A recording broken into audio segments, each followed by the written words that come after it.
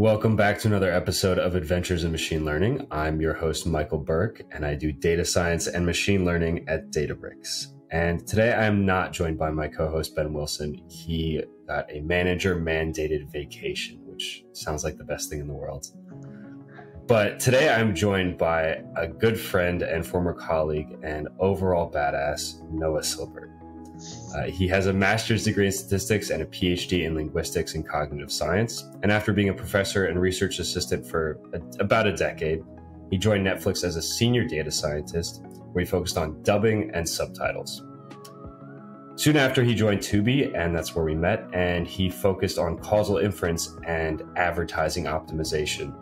And so Noah, just getting right into it, what is your favorite research paper you've ever published? That I've ever published? Oh, that's Yes. a good question. Let's see. All right, I'll go with, there's one that I worked on with a colleague, and there was a particular mathematical model that I work with a lot as an academic. We called it general recognition theory. It's basically multidimensional signal detection theory. So it's like a multidimensional sort of probabilistic decision-making model. And I had used it I collected a lot of data and used that model, built some like multi-level Bayesian versions of this model and fit it to the perception data that I collected, like speech perception data. And then with this colleague of mine, we did some work that was like purely theoretical. So we did some mathematical analyses. It had to do with model identifiability, basically. We realized that there were some issues with the model. And by issues, I just mean there were the most general form of the model. There's a bunch of different configurations of the model that would produce exactly the same predictions. And so flipping that around, what that means is there are certain, depending on how you structure the model, there are cases where you could fit very different models that would allow you to draw very different inferences, but they couldn't be differentiated by the data. So I don't know if I'm explaining this very well. Anyway, we wrote some papers that were purely theoretical, focusing on exactly these identifiability issues. And it was a lot of fun to do these, just sort of like, we ran some simulations, we did some mathematical analysis, and there was something that was kind of fun and satisfying in a way. And so I guess to pick one, there's one in particular. We wrote this one big, long paper. As part of that originally, there was one section of it that I enjoyed working on that was, we decided didn't fit, and then we spun it off and made and wrote it as a separate paper. And so I'll say that one was my favorite just because it was fun. It was an interesting model to work on, an interesting paper to work on. I'm sort of hesitating and hemming and hawing here because I'm also acutely aware that it's almost certainly one of my least cited papers. Like it probably had basically zero impact, but it was a lot of fun to work on. So What was it from called? the perspective of, oh boy, I don't even remember. I'll send you the title. I don't remember. Cool. I mean, I know the topic was, in this one was,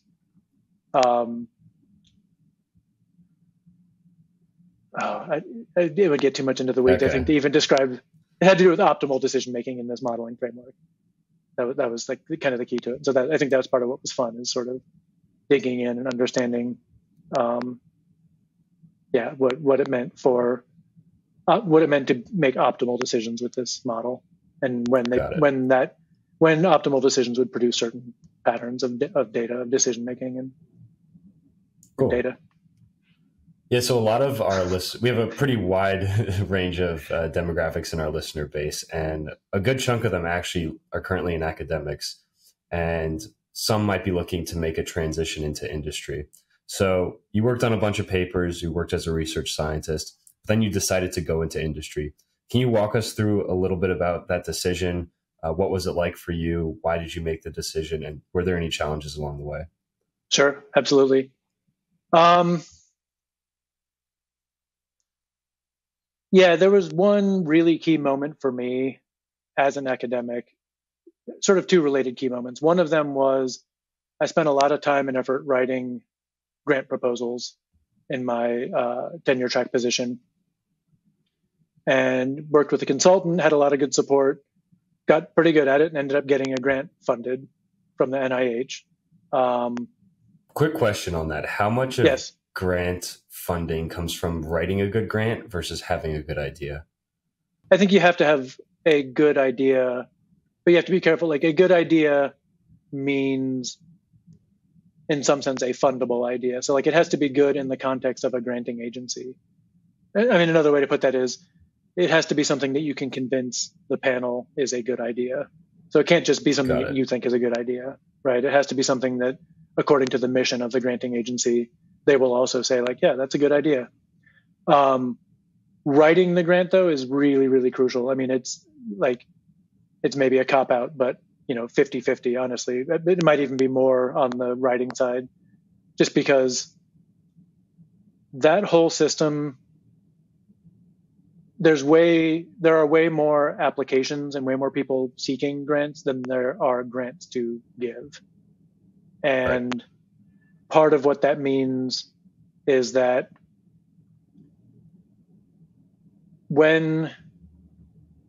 this will probably be, I'm trying not to be overly cynical. This will probably still be kind of on the cynical side of things. When a panel is reviewing a grant, I think there's a strong incentive for them to take any flaw that they can find, any reason to not fund a grant, and use that and say, all right, but like put that one on the trash heap. Not necessarily on the trash heap, but like below the threshold for funding. So part of what that means is when you're writing a grant, you have to work really hard to not provide them with any easy excuses to not fund it. And that's, the grant writing consultant that I worked with was great. And he drove that point home to me. And I absolutely learned that from him. Like, he really, really drove home the point that it's just like, there's a bunch of known things that will make it very likely that a grant won't get funded. And so knowing to avoid those things and working really hard to write a grant in a way that it won't get dinged for those sorts of errors is really important. And so, he was fun to work with. I worked really hard on it, submitted it. It got scored, but not funded. I was able to resubmit it, and then it got funded. And the reason I'm bringing this up in relation to my move to industry is I got an email from the program officer at the NIH, and she let me know that it was going to get funded. And I was really excited and happy for about 30 seconds. And then I thought, okay, what's my next grant? And then the next thought was, I don't know that I want to do this. I don't think I can do this. Like, this is not how I want how I want to do research. I did that. So some people, one of my colleagues at the University of Cincinnati has a fantastic track record of getting grants funded, and she really enjoys the process, and she's clearly really good at it. Based in part on knowing her and talking to her, I worked really hard to shift my mindset and find ways that I could get value out of the writing process, whether or not my grant got funded. But ultimately, in that moment, part of what I realized was like, yeah, I definitely got something out of it. I thought long and hard about the design of the experiments I was proposing, how I was going to apply that modeling framework I was talking about previously to, in this case, disordered voice perception. Like, I developed some new kind of angles with this model to try to use it. Some of my colleagues worked. So I was in a communication sciences and disorders department at University of Cincinnati, and some of my colleagues that I worked with were voice specialists. And so I started getting interested in how perception of disordered voices works. And so I got a lot out of that process of writing the grant. But ultimately, it became clear to me in that moment that even though I got a lot out of it, it didn't feel like it was enough for just like the stress and the costs of it. And you have to do it. Like, you have to get grants to fund your research. And so part of what was appealing about industry was the possibility of being able to do cool research that I like doing, which kind of by definition is already funded, right? Like, and so to back up again, so there was that moment of writing the grant and realizing like, oh man, I don't think I can do this. I don't think I want to do this. And then a close friend of mine who was also an academic got a job at Netflix, and talking to him about that, I thought, this sounds amazing. And then just through him, he connected me with a manager that was hiring, and I interviewed, and it did indeed seem like it would be amazing. And so, yeah, I got offered a job and took that. looking at the academic landscape, looking at what my job was going to be like, and feeling like it wasn't really what I wanted, that I wasn't going to be that happy with it. And then just by chance getting this opportunity to get a really good industry job kind of out of the gate. Nice. Is it everything you hoped and dreamed?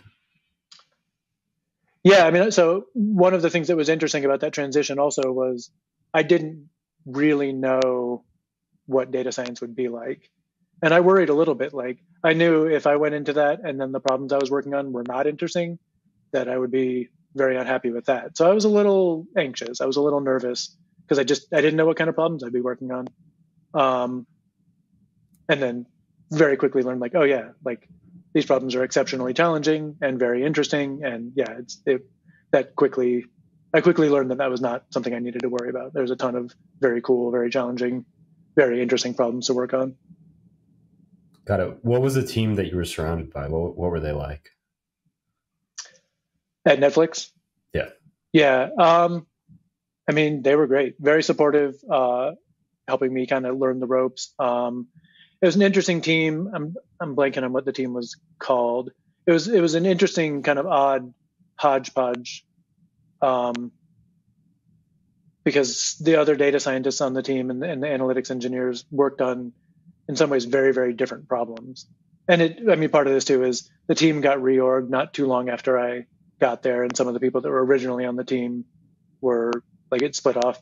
So some of the people I worked with closely at the beginning did a lot of work in the experimentation area and worked a lot on some interesting like big data problems with just how to like what to measure and how to store all the data that you needed to store, how to store the things that you were measuring in a way that was reasonably efficient but still accurate and could be presented to stakeholders in a useful way. After the reorg, the team I was on, so I worked exclusively in and around dubs. So on the product side, understanding how and when people consumed dubbed audio, but also on the production side, because Netflix pivoted in 2016, I think it was, towards producing a lot of their own content. And so they were doing a lot of work to produce dubbed audio. It wasn't just a matter of having some titles that had dub, but they were producing originals and producing dubbed audio for those originals. And so I got to talk to people in LA I went and did a workshop at a dub studio in LA, and it was super cool to learn, like, see the nuts and bolts of how dubs get produced. Yeah, it's quick aside for that. It just popped into my head. I remember during your interview, so I joined Tubi a little bit before Noah did, and I remember the data science team was talking about hiring him or not. And one of the things that we looked for was whether people showed interest. And I remember one of our data scientists noticed that Noah checked the dubs for like every single language and noticed that even if you reload the page or switch videos, it still maintained that language. And we were like, this man did his homework. Just a little aside. Sorry, yeah. Continue. No, it's fine. Sticky settings. It's important to have settings be sticky when they should be and not when they shouldn't be, because it can be super annoying. HBO is an example. Okay, we don't need to go into that. The flip side of that coin is some of my interactions with the HBO web interface. So one of the other data scientists on the team had kind of an analogous job focused on subtitles. But then some of the other people on the team were doing work with, I think one guy did work with like the box art, so the thumbnails that would get presented, and there was some cool, like explore, exploit experiments and modeling that they were doing. One or two people, they were doing some really interesting work on the creation of trailers and how trailers get made, and trying to like automate or semi-automate that process. And that was very cool to learn about. So it was really like, it was a wide variety of, I think the category that kind of held it all together was creatives as a noun, meaning like creative materials that weren't the main sort of movies and TV shows. So dubbed audio, subtitles, box art, trailers, like all the things that get produced that are still, creative materials, but that aren't like the main content. And so it was it was a very interesting array of people. But yeah, I mean, like very cool range of skills and backgrounds too. I mean, people, with lots of machine learning expertise. I think the guy that was doing the box art stuff, his background was in, I want to say geology, geophysics. Like he told me about some of his career before Netflix, and he was doing this work on like permeability of like gases, fluids and gases underground in different types of rock and stuff. Like I don't even remember exactly, but like having to do with, I think, probably like natural gas extraction, some of that sort of stuff. So yeah, it was kind of a wild array of backgrounds. Nice. And do you think this because there's this classic adage where you want a diverse team because this creates good work. And no one, like, it's sometimes people don't define it. From my perspective, the value of diversity is that people can attack a problem from very different angles. Do you find this effective at Netflix?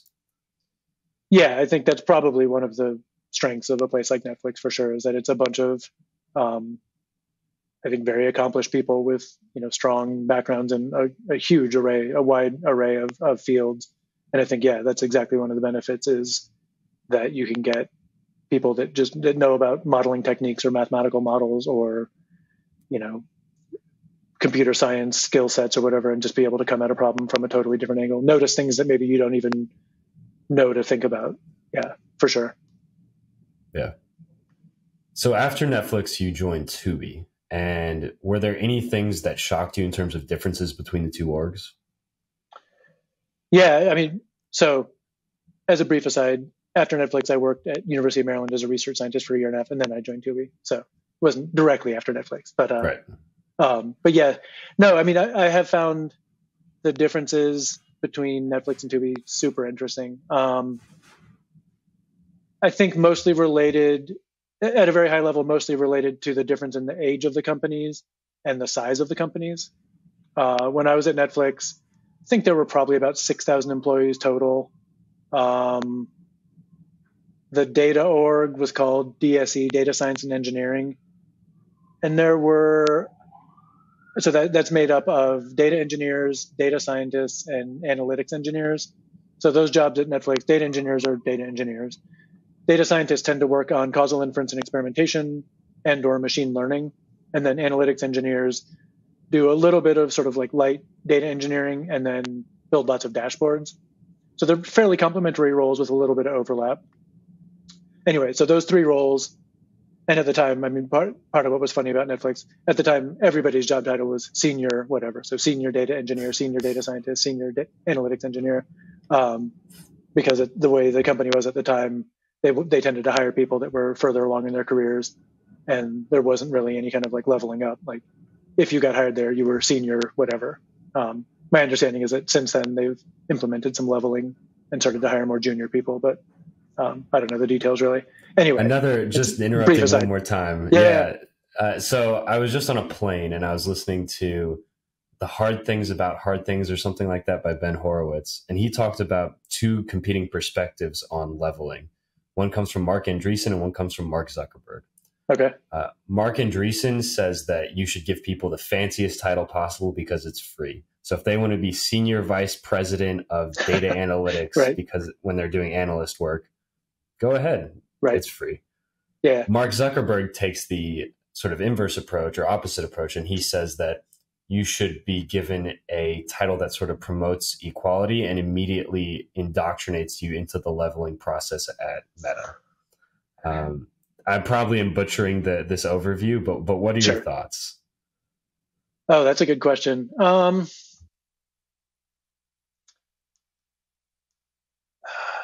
That's a very good question. That's a good question as somebody who has been a senior data scientist at two different companies and has never held a different title. True. I mean, I think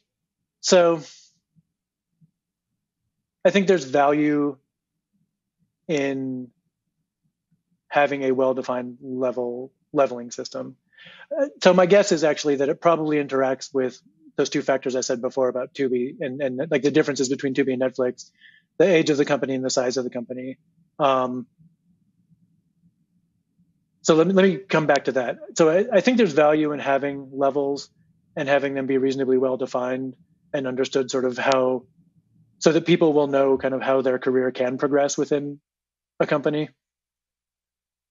But I also think my guess is you have to be really, really careful to design that system to avoid, to avoid a system in which, I'm blanking on the name of it. So to avoid the problem in which the thing you're measuring, so the level, ends up like not actually measuring what you want it to, and people just chase the label. Like, people want to level up because they'll get a better paycheck, but it doesn't necessarily reflect like actual growth or increased impact or increased value or anything like that. Right? You don't want it to be just a superficial label. Right. You know, like it when people level up, I think both for their own growth and career progress, but also from the company's perspective, leveling up should reflect growth and increased impact and increased responsibilities, or however it's defined. And so my guess is it's probably really, really hard to do that well and design that well. And then, so the reason I think it maybe interacts with the age and size of a company is, I think in probably really young companies at startups and stuff, I don't know how much sense it makes to have levels, because my understanding, like I've never worked at a tiny company or a startup, but my understanding is that anybody that's in a really early stage company kind of has to do whatever needs to be done. Like there's a lot more sort of permeable boundaries between different job titles. And so, yeah, I think it's harder. It's probably harder to have a well-defined leveling system and stick to it. Whereas, I mean, Netflix is an interesting example. Again, I don't really know anything about the leveling system, but it's interesting that they switched from a system without that to a system with that as the company, grew and aged and got more mature, that like they reached a point where they decided, oh, actually, we do need levels. And again, I don't know why. I have no idea why that decision was made or how it was made, but yeah. Yeah, you basically encapsulated the point in the book, which is when you're small, it doesn't matter. When you're big, you have to start designing carefully.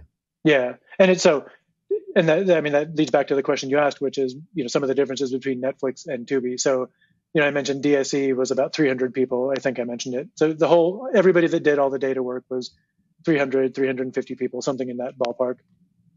And the company as a whole was 6,000. And when I interviewed for Netflix, I got an on-site interview at Facebook also, and I went over to that campus and saw that. And that the people that worked on the campus at Facebook at the time, it was something like 18,000 or 20,000 people. So it was pretty wild to see a company that was basically a small town, like literally, like the campus, everything about it was like a small town. I was just like, this is astonishing. And then to come to Tubi, and the whole company when I got hired was about 350 people. And that shift was totally fascinating to me. And then there were a couple of things that happened as the first 6 months or so that I found kind of interesting in this regard too. So one of them was one of the stakeholders I worked with had been at Tubi since it was a company of, 20 people or something like that. And then she moved on, she left, and I saw on LinkedIn that she was at a startup that had, 15 or 20 people. And that helped something kind of click in my head, which was, oh yeah, like the size and stage of a company is a totally valid thing to think carefully about and know about yourself, that like, yeah, I like working at companies that are like in this stage or this size, and know that like, so exactly that issue of like, I prefer a role where it's a little more amorphous and I get to kind of create what the roles even are. And I know that means I'm going to have to do, a wide variety of things and maybe do stuff that isn't strictly speaking underneath my, under my purview.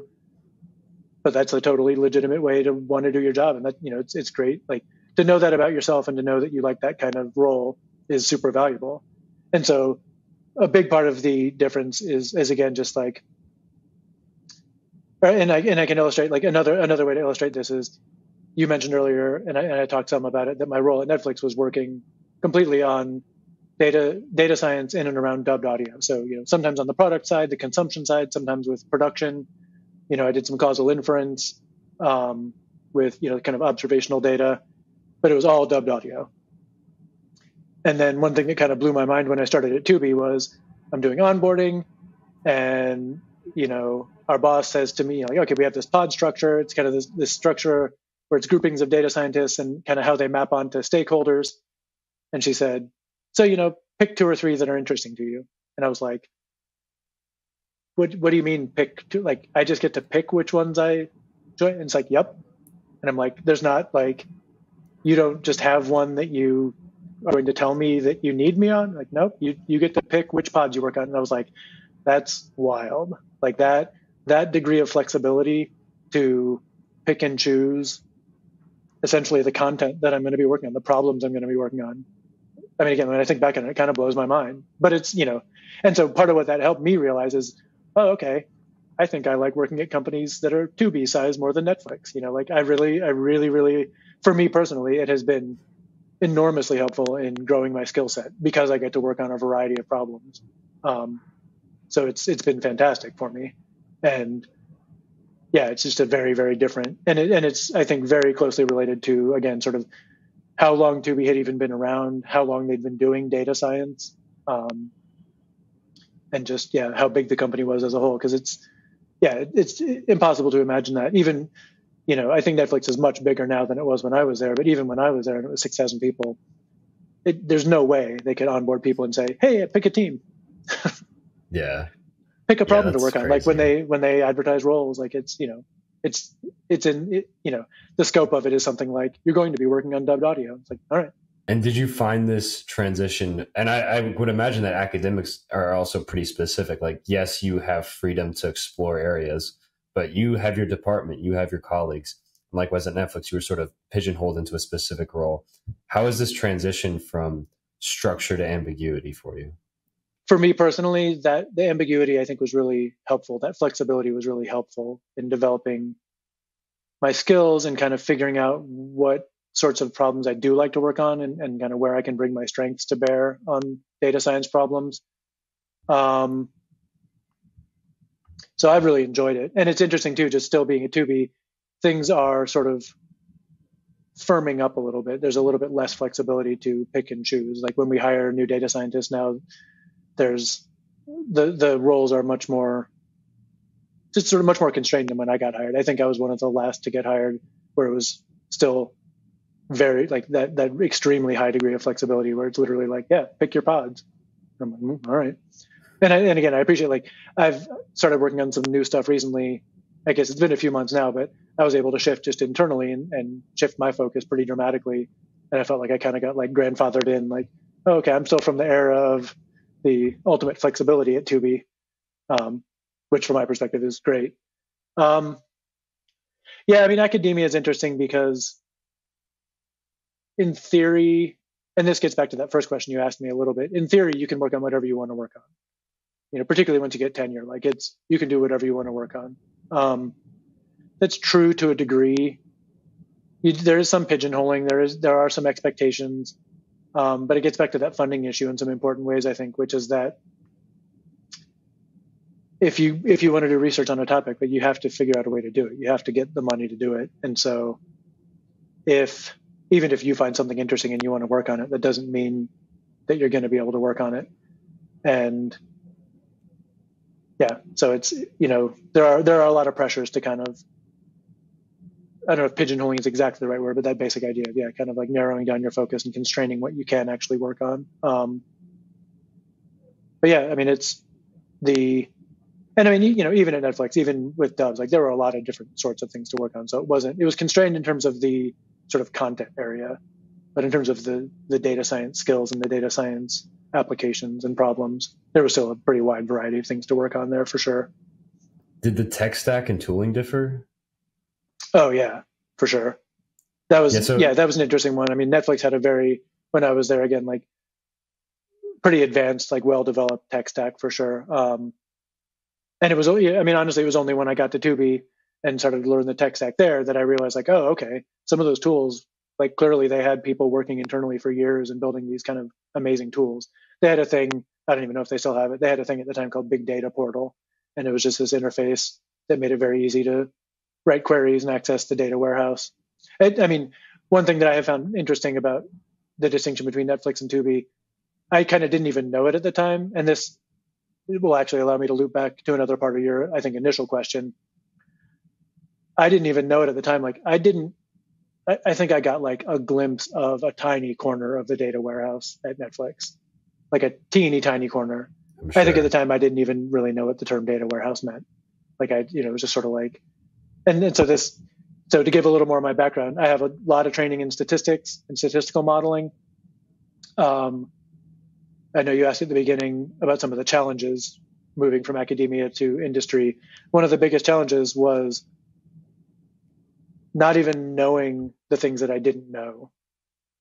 And specifically, not really knowing what data engineering was, not really knowing kind of a lot of programming and computer science concepts and ideas, and particularly around cloud computing. And so in some ways, Netflix was probably a great place to land because I was insulated from a lot of that. I didn't have to know that much about data engineering.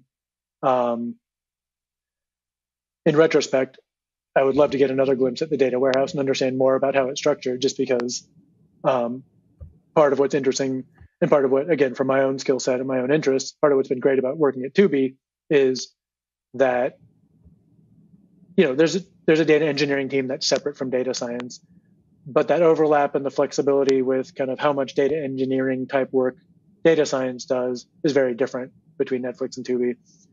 And part of what that has allowed me to do is get better at that stuff and learn more about it, and understand, so like at Tubi, I feel like I've got a much better handle on the overall structure of the data warehouse. From day to day, I still only use bits and pieces of it for sure, but I have a much broader knowledge and much deeper knowledge of the data warehouse at Tubi than I did at Netflix. And the tooling, the way the tooling is part of the reason. In order to access data at Tubi,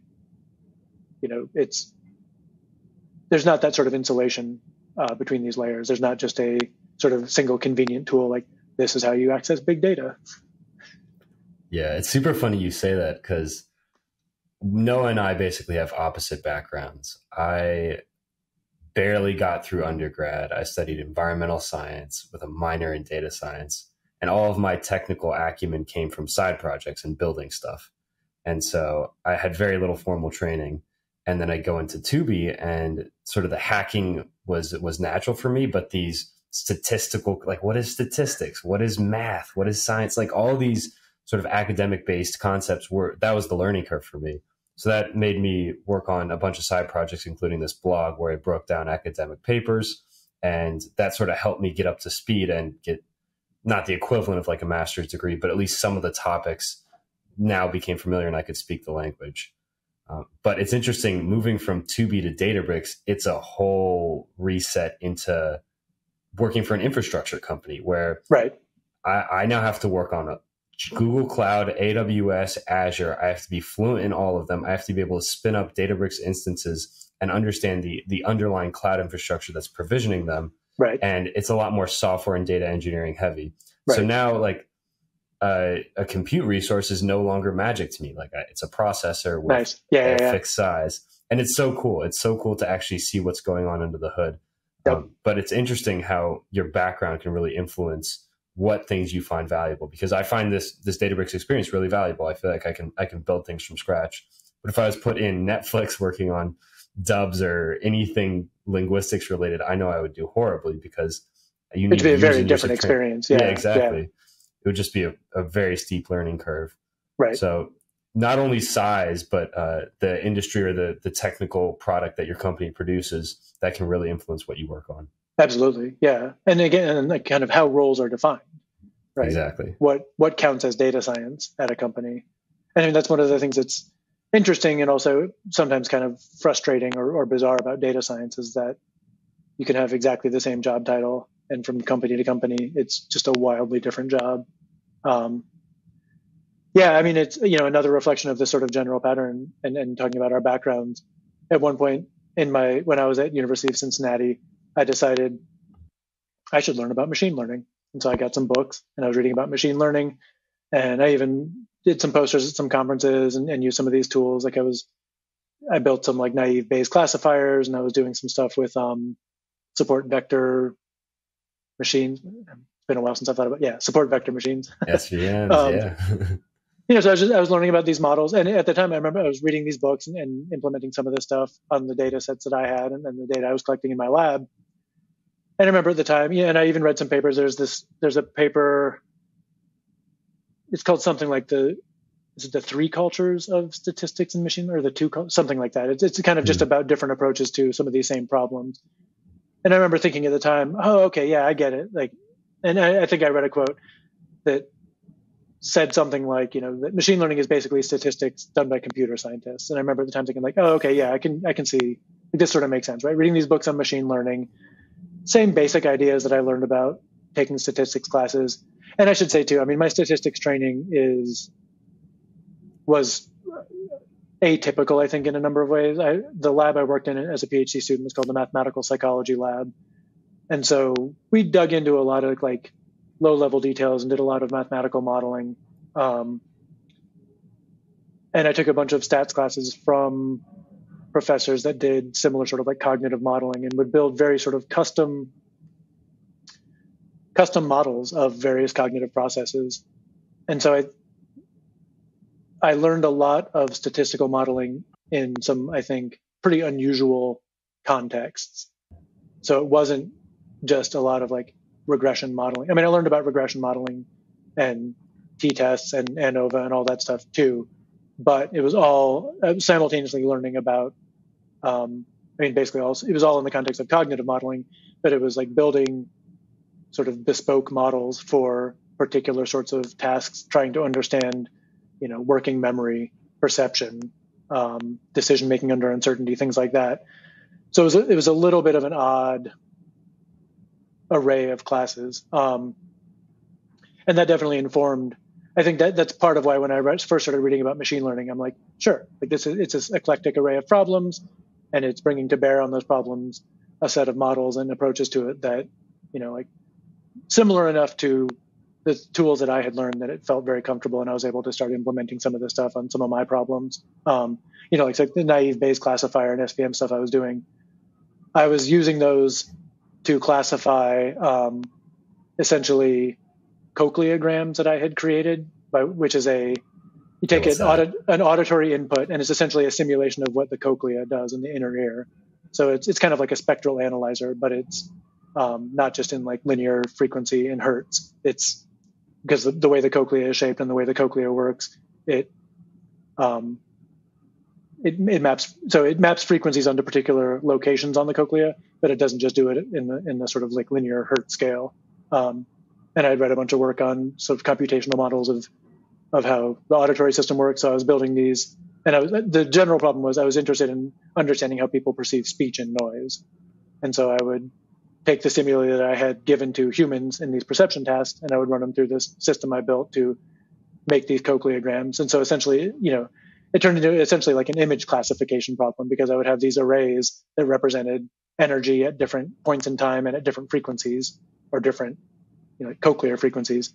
And then I would try to classify those and see what signals in the noisy speech these models could pick up on, and see how that compared to how people behaved on these tasks.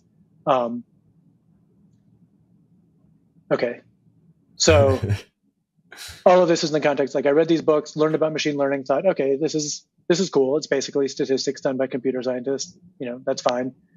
And then one of the big challenges moving to industry was then realizing in industry, oh, it's not just that.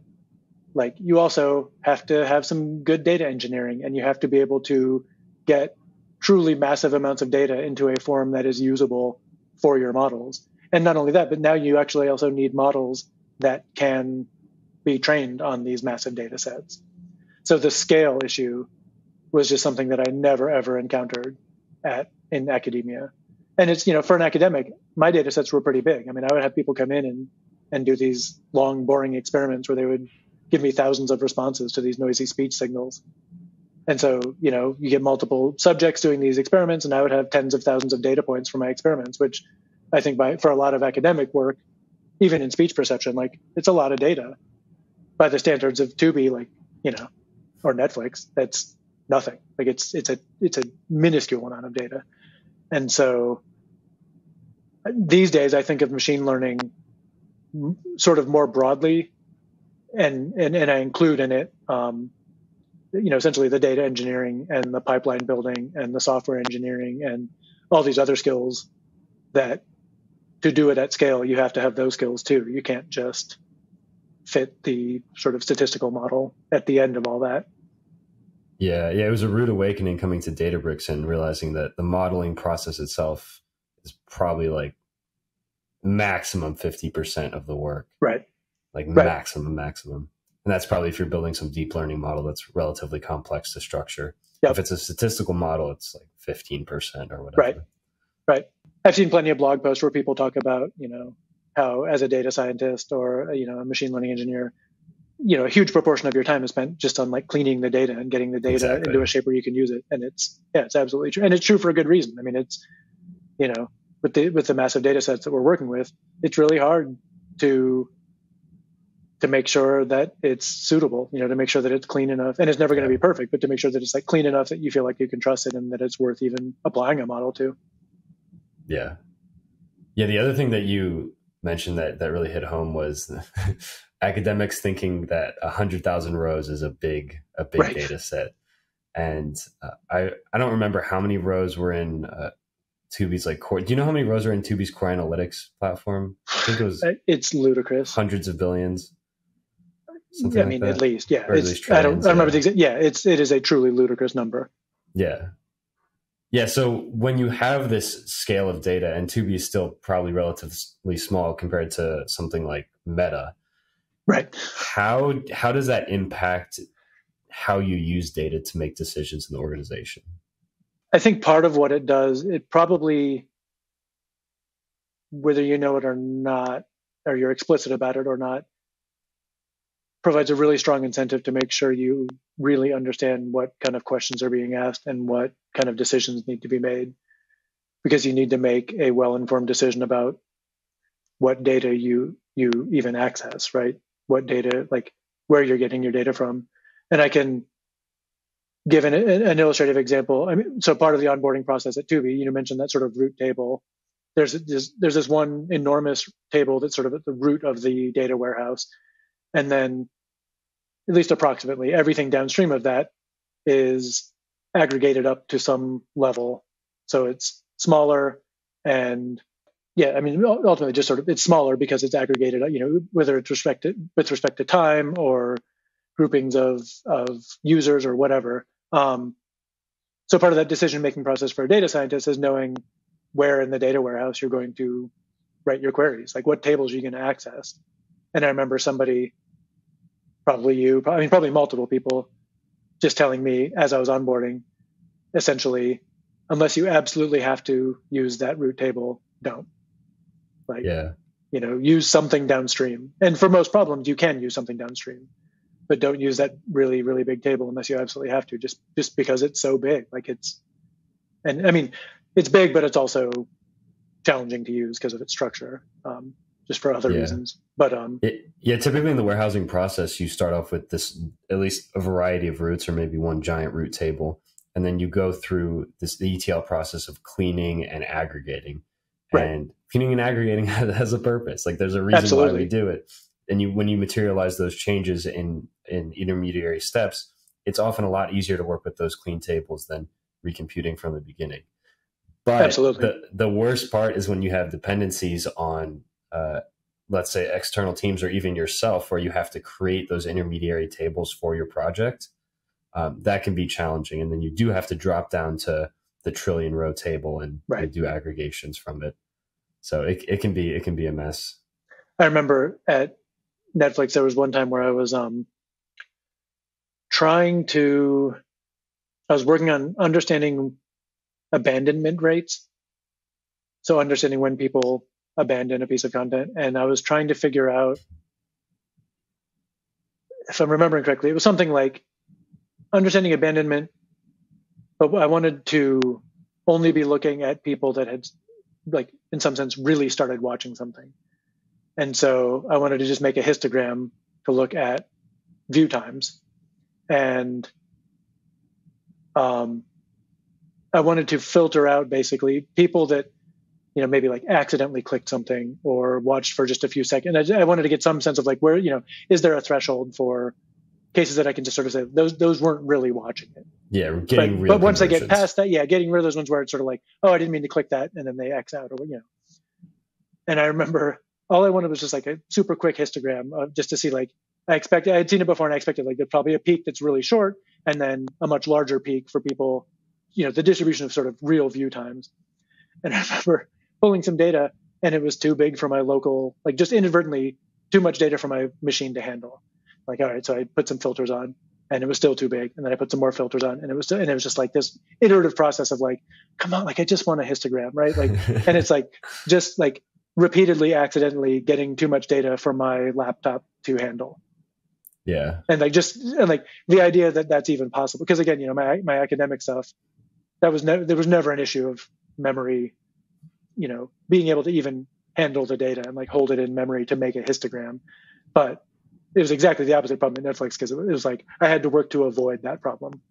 And I'm sure I was like, real, oh, okay, yeah, I should filter to, oh, I need to like filter down to a subset of type or whatever. I don't even remember the filters, but it was a very, like, come on, this should be, I should have been done with this 5 minutes ago. Yeah. No, working with that table was a mess. The way we solved it at Tubi, and quote unquote solved, was we sampled every 1,000th device, right, and have a sort of a sample table where you prototype on, and then you throw it over to a giant compute cluster that will actually do the big job once it's clean. But it's a mess. So that general strategy, but then also developing little tips and tricks on your own to implement your own versions of that sort of thing, like prototyping and filtering things down so that you can, get a system that works, has been like just an invaluable skill set when working with these giant data sets, for sure. Yeah, I wanted to touch on something that we were discussing before we started recording, which was essentially how decisions are made with data depending upon the size of the data. So I've been doing volunteer data science for this education nonprofit for about 3 years now, and their biggest table is about 10 million rows, and that got added about 6 months ago. And then prior to that, their biggest table was something like 50,000 rows, or like 100,000 rows. So we only work with base tables. Right. And from that, you can do lots of really clean analyses really fast and sort of move quickly and break things. But once you start getting, like, let's say you take this company public, you start getting shareholders, there's now tens of thousands of people working under you. The process for decision-making changes dramatically. So thinking about the differences between Netflix and Tubi, how is data leveraged differently when making organization level decisions? Jeez, I'm not even sure if I know how to answer that. I mean, I think, I guess one thought that comes to mind is how much further along Netflix was with their experimentation system. I had one experience that was interesting. And I should say, I mean, I think Tubi's experimentation system is excellent. And it's, really, I think for the size of Tubi, it's actually kind of like way ahead of where so I went to a workshop a year or so ago and on experimentation, and it was really interesting hearing some presentations from people at different companies and realizing, oh, hey, Tubi's experimentation system is very advanced for a company of Tubi's size and age. So just to be clear, like, I think Tubi's is really impressive. But when I was at Netflix, like, again, they just had a multi-year head start. Part of what that meant at Netflix, I mean, I had a very interesting experience one time where an engineer got in touch with me and an analytics engineer on my team, asking for some help with like some segmentation and kind of post hoc analysis on a data set, or on the output of an experiment. And part of what was interesting about it was just realizing, like, oh yeah, like they didn't need us at all to run an experiment, to make decisions around the experiment. Like, it was so automated that the people on that particular product team could do every bit of the process and get to the conclusions and make decisions. And it was probably not fully automated, but like it was as close to fully automated as it could be, I think. No, I mean, I think that's probably true at Tubi in a lot of cases too. Like, lots of product decisions, I think, are similarly automated, where product teams can implement some new feature, put together an experiment and run it. And our pipeline and our system works well enough that they can do that. But the scale of it and the variety of experiments that could be run at Netflix when I was there with that kind of automation was fairly impressive to me. And I think that's one of the main ways in which this data is brought to bear on decision making at either company. I mean, that's the main thought that comes to mind, is just thinking about like experimentation systems. I guess the other thought that comes to mind is just when you can't run an experiment, or when you run an experiment and you want some post hoc analyses, I mean, then you get into a lot of tricky issues around sort of who should spend time on it, how much time should they spend, and what data should you even be looking at. You can do all sorts of sort of observational studies, quote unquote, looking at historical data and maybe building causal inference models, or using causal inference techniques to try to inform decision making. And I mean, my guess is that those sorts of things are probably pretty similar at Tubi and at Netflix. Part of which I mean by that is that was a weird sentence. Part of what I mean by that is that those are really challenging problems. And yeah, it's hard to know how solid your assumptions are with a lot of those techniques. And that, I think, makes it hard to know how confident you should be in making a data-driven decision based on, some causal inference technique. Yeah, being data-driven is something that everybody advertises, but it's actually really, really hard to do well, because I think the biggest issue is confounding and isolating causal relationships. Yeah, that's kind of that's right. That was sort of behind what I was saying about causal inference. I think that's a huge part of it for sure. Yeah. I think part of it too is I'm not even sure how to articulate it exactly. I think part of it is just communication, I think. So really understanding exactly what decision somebody needs to make, so that you can even figure out if there's data that can be brought to bear directly on that decision. Like, that can be a remarkably challenging problem. Understanding. And I think some decisions, I don't want to say like can't have data brought to bear on them, but some decisions are pretty far removed from data. I would say they can't. I think there's plenty of decisions where you have to use sort of soft, touchy-feely intuition and can't bring the hard numbers. Especially if the classic example of there's just no historical data. Like, even if you just haven't implemented tracking for a given analytics event yet, there just isn't data for it. So you have to sort of use intuition. Yeah, that's fair. Yeah. So yeah, depend. Like, I think there are cases where it's pretty straightforward to see how data relates to decision making. I think a lot of product decisions, particularly around A/B testing, the decisions to graduate, a new feature, I think are pretty close to the data, and you can make pretty solid decisions, or even very solid decisions, based on experiment results.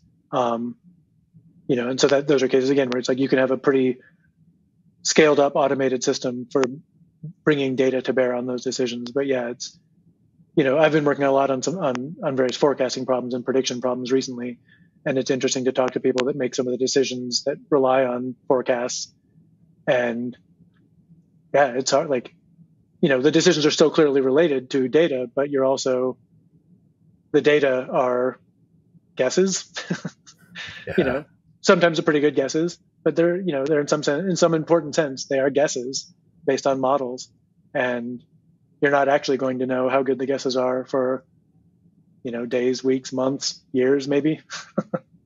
Yeah. So that's a challenging case where the decision is pretty closely related to the data, but the data itself is, sort of hypothetical or the output of a model. Yeah, well, we could keep going for another 3 hours. We've done it before.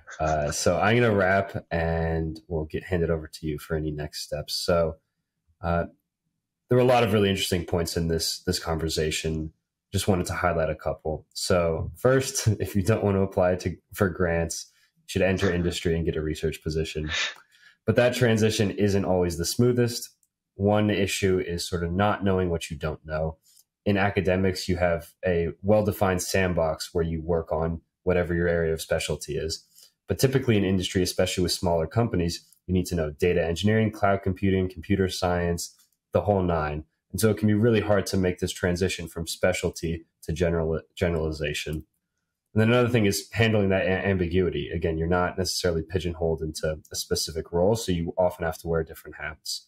This brings us down to the company size aspect, which is smaller companies may not need to define titles as well, but typically as you get larger and larger, it's important to define these titles.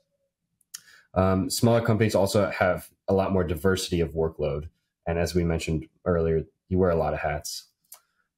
One tip is that you can't work with base tables after your company exceeds, let's say, 100 people. It's just not possible. Don't do it.